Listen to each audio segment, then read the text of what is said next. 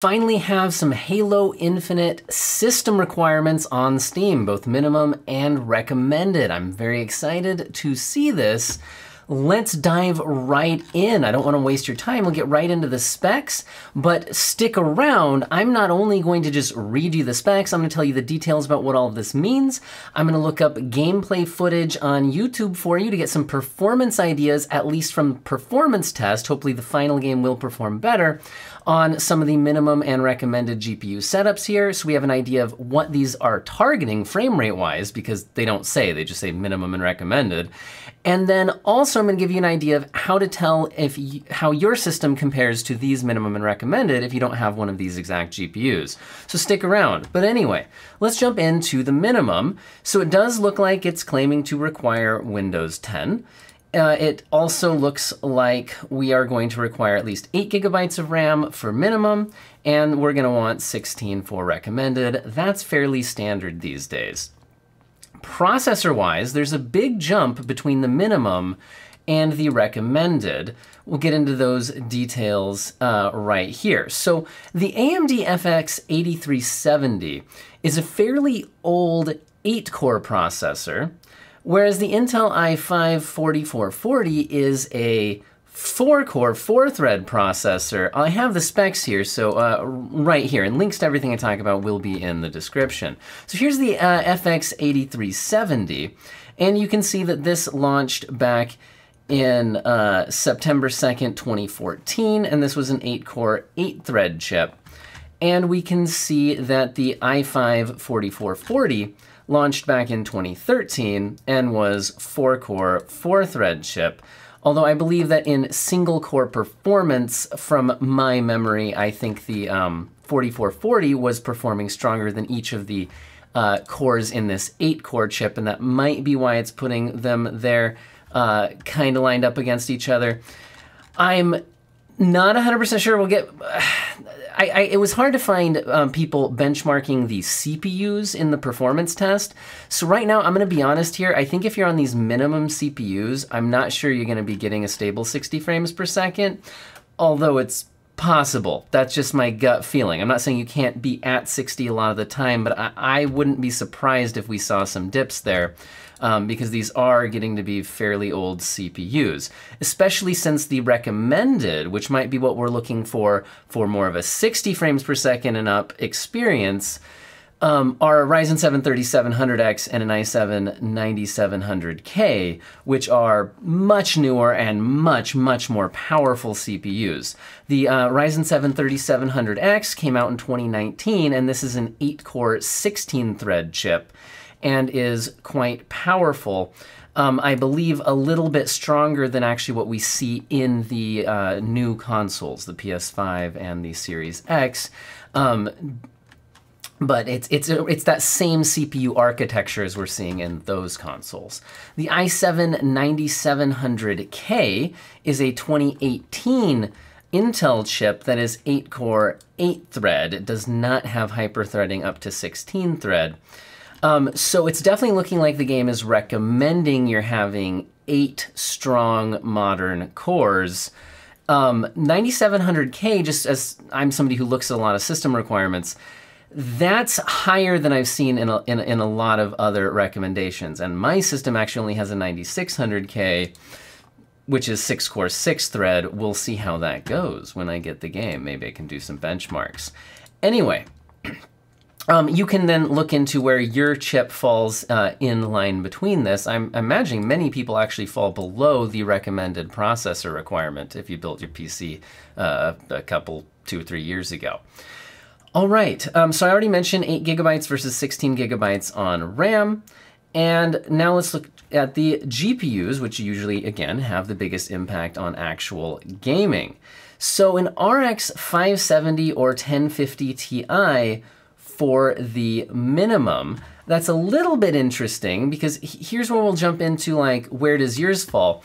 If you go to somewhere like Tech Power Up, and again, link will be in the description, this is a good idea to figure out where yours falls in between because they do based on their reviews. You can select a GPU like the GTX 1050 Ti, and it can put that as like 100%, and then you can see where things fall relative to that. What's interesting to me here is it looks like, according to their testing, the let's see if we can find where the RX 570 falls in performance compared to this. That actually, they're saying in a lot of games would be like 42% faster than a 1050 Ti. Now, some game engines will favor one architecture over another, and that is possible that that's what's happening here. But just keep in mind that those minimum GPUs are not normally exactly equivalent. Now, what kind of performance can we expect from those minimums? Well, actually, let's see if I can find the right tab here. I did find somebody who uploaded footage from the Halo Infinite preview on a 1050 Ti, tested at various settings. Now, they did not say what CPU or how much RAM they were using or anything like that. I don't want to show this whole video, but you can see right there they were running at 1080p, and they basically set everything to low. I'll link this video in my description if you want to see more of it, because I don't want to just steal content. But running around here, they are around 60 frames per second, although we do get dips in combat. You can, again, take a look at this link in my description to get more info there. But it does look like the 1050 Ti, being a minimum recommended, minimum requirement, there we go, does seem like it could possibly be targeting 60 frames per second, 1080p at everything at absolute minimums. So, the performance preview, again, for the game will hopefully actually be performing worse than the actual launch game, which has had several months more to, you know, actually develop and fix some of the performance issues it was having. Now let's jump over to the recommended GPUs, where we have the RX 5700 XT and NVIDIA's RTX 2070. Now, I actually am in the process of selling my 2070. I just upgraded to 6800 XT, but I'm very familiar with the 2070, and it's generally been a very solid 1440p card, and is usually overkill at something like 1080p, and the 5700 XT can perform similarly or actually sometimes better, although, you know, you don't have the DLSS and stuff, but to my knowledge, Halo's not going to support that.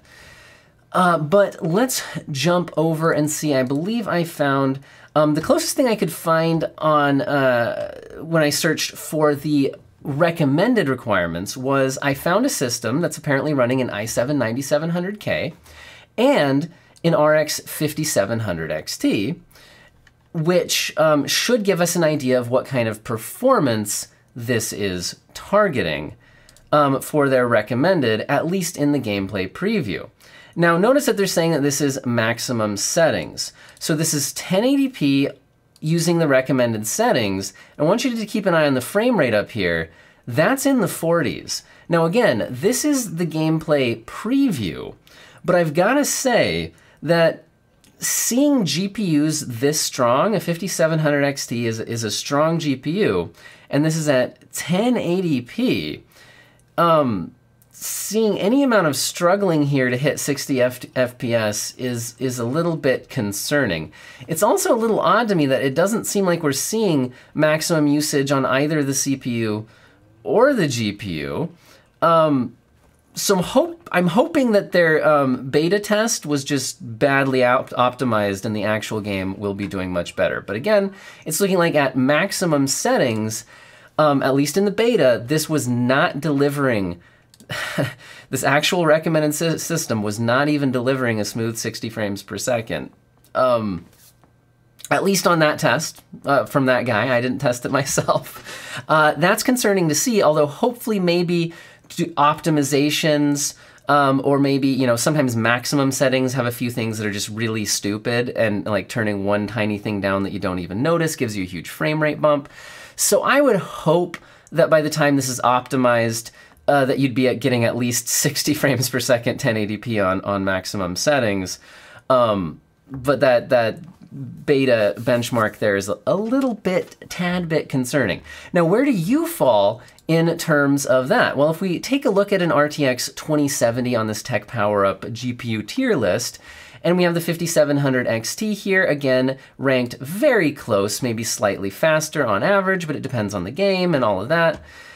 We can now see where those fall. So for example, if you're on a newer GPU, like an RTX 3060, that's actually very similar in performance to these two GPUs. On average, again, some game engines will favor NVIDIA over AMD architectures. It depends. Maybe you're back here on like a 1660 Super.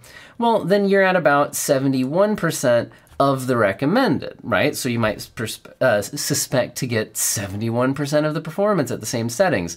Although this isn't really that simple, since you can always turn up and down settings, unless you're at the very bottom end where you just everything's on as low as it goes, you know. But at the more of the high end recommended, looking at ultra settings, you can always tweak things a bit, you know, and get some frame rate back. So we don't know everything at this point. This is all I can read into based on the system requirements. Hopefully you found it interesting. This site is a nice one to go to see how your GPU might fall in comparison. For example, my 6800 XT is up here, you know, at 89% higher than the recommended.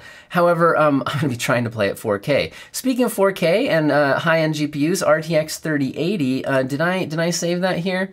I believe this is an RTX 3080 trying to play the game over here at PC World, and they're struggling a bit to even keep a 60 frames per second solid here. This is bouncing in the 50s and 60s, and I believe that's, again, maxed out 4K on a 3080.